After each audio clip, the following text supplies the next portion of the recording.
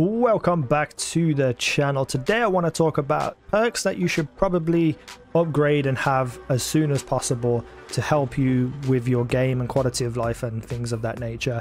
So if we go up here to skills, I'm going to show you what I've got personally. These are my choices. I started with gastronomy, which I don't really care about, but eventually I will get around to it. But if we go over here to physical, I feel that fitness is a great perk to have, because you get to have more oxygen. You don't need to rank this up as much as possible, maybe get it to a rank 2, just so you got more oxygen. That means you can run for further before you run out of breath, before you start to take damage from running.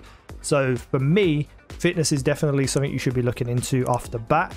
But more importantly, weightlifting. This increases how much you can carry. Now you're going to be picking up a lot of things off the ground. You're going to be running around with them. You're going to get over encumbered. Over encumbered in this game basically means that when your mass is higher than what you can hold, you run, even if you're normal running and not sprinting, you start to lose your oxygen, and then you start to take health damage a lot sooner than you normally should.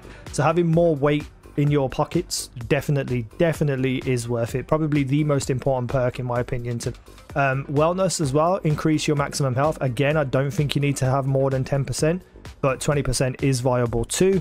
The challenges to get to these rank 2s are fairly easy as well. It won't take you long to get to them. If you are this way inclined with conversations, persuasion is pretty good. Now you can wear outfits to increase your persuasion. You can drink items and eat items to increase your persuasion. But having a rank 1 here with an extra 10% just makes the persuasion game a little bit easier. I think with the right clothes and the right buffs and rank 2, persuasion is going to be pretty straightforward.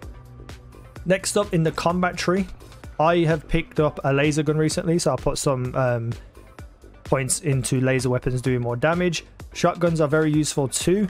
But ballistic weapons in general is anything that fires bullets, basically. Anything that does physical damage. So all of your rifles, your pistols, your shotguns and everything all will be affected by the ballistic weapon damage.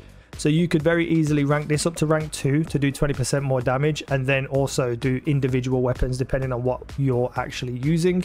But that's just preference to how you play for the combat tree.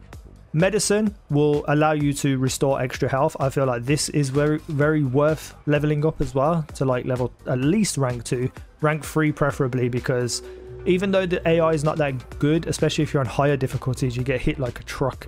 So having this as a quick little kind of like fix in the mid battle, you get extra percentage on heals. Definitely worth it.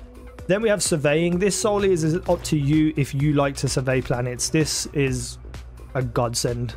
To be able to scan things from further, to just be able to just do things easier, definitely worth it. I went up to do weapon engineering because I want to add stuff to my weapons and create mods and stuff. I don't have a point yet to be able to actually get to rank 2, but the next thing I unlock will be rank 2. Because you get superior weapon mods, which makes your weapons better, obviously.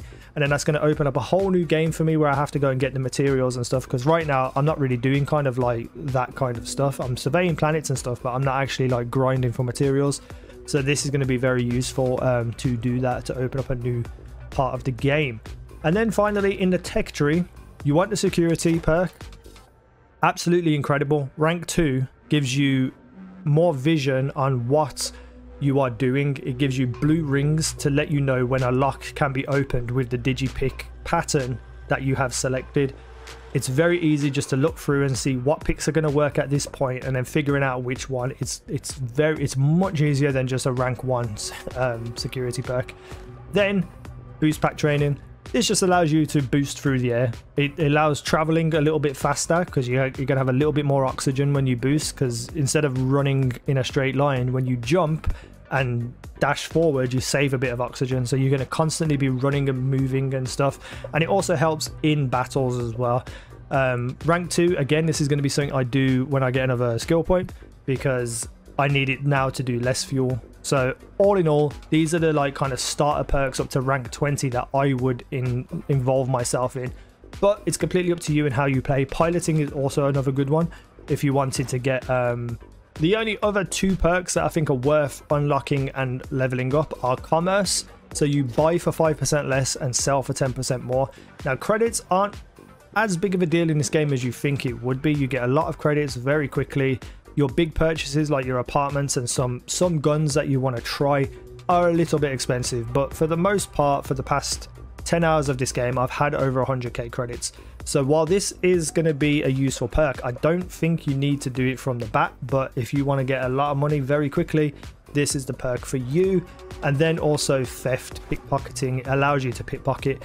I'm not really a fan of pickpocketing in games. It's never really been my thing, but also as well, I feel like there's a lot of risk here, especially if you're doing it in a city or something, because if you get caught, then you go to jail and all that kind of stuff. But if that's what you find fun in a game, I think that's a great perk to start with as well. And the thing with theft as well, it feels like you also need stealth, which allows you to have a stealth meter and 25% more difficult to detect when sneaking. I believe that will probably affect your chances of being able to pickpocket properly. I don't know for sure, but it just seems like that's the case. And then obviously, you know, boxing, if you're going unarmed, melee combat is just a no-brainer. You have to take this. That's about it for what I believe are the kind of quintessential perks to start with and make sure you get leveled up. But again, it's all down to your playstyle, how you play and what you want. I just feel like as a new player, someone who hasn't really researched this, these are pretty much things that you're going to need for the most part. And then other ones are like specialist stuff that you want to do. So yeah, I hope that helped. If it did, hit the like button, subscribe, all that kind of fun stuff. Thank you for watching. I've been Easy now. You have been awesome.